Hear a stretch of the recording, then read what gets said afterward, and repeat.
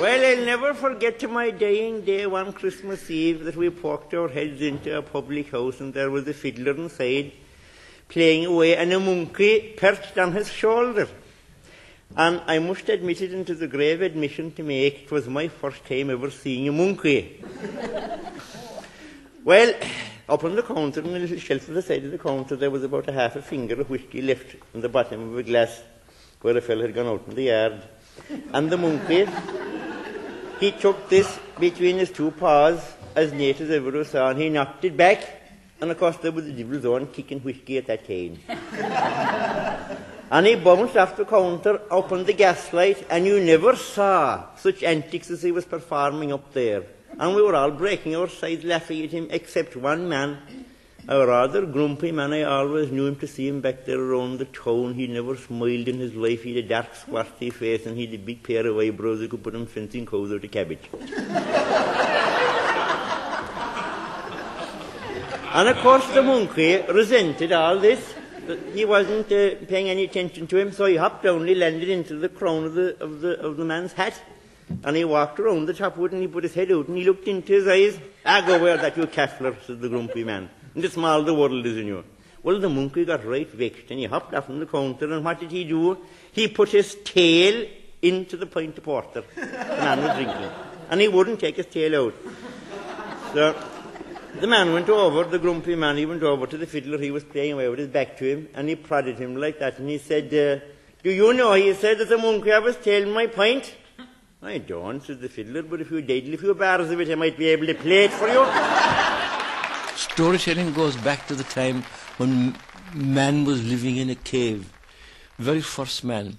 And when they'd be out hunting for food during the day and come back in the evening and have their supper and sit at the mouth of the cave, one man could describe what went on during the day and the dangers they were in, and he was the first storyteller.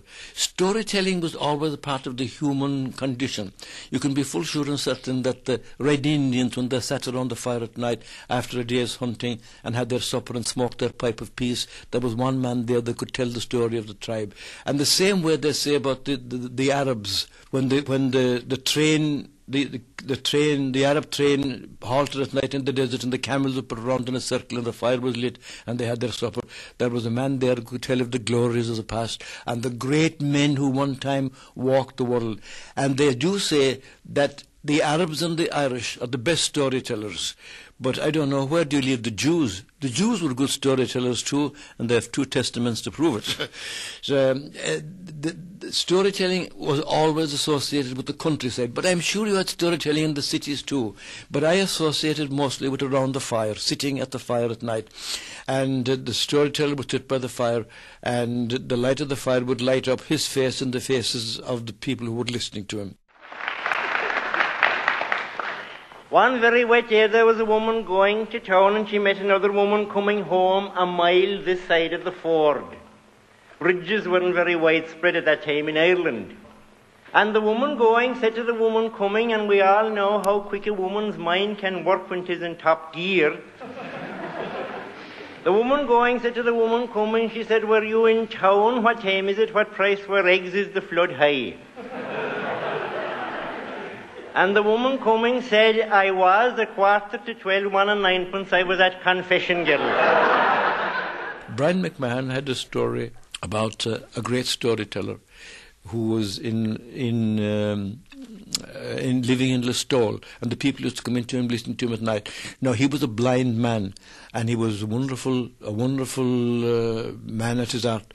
But the good people who were getting out wireless for the blind at that time, as it was called, you presented a new wireless to every blind person, and they presented a new wireless to him, and the new radio was put up on the shelf of the window, and the people turned it on, and sad as it may seem, they turned from the storyteller and listened to the radio.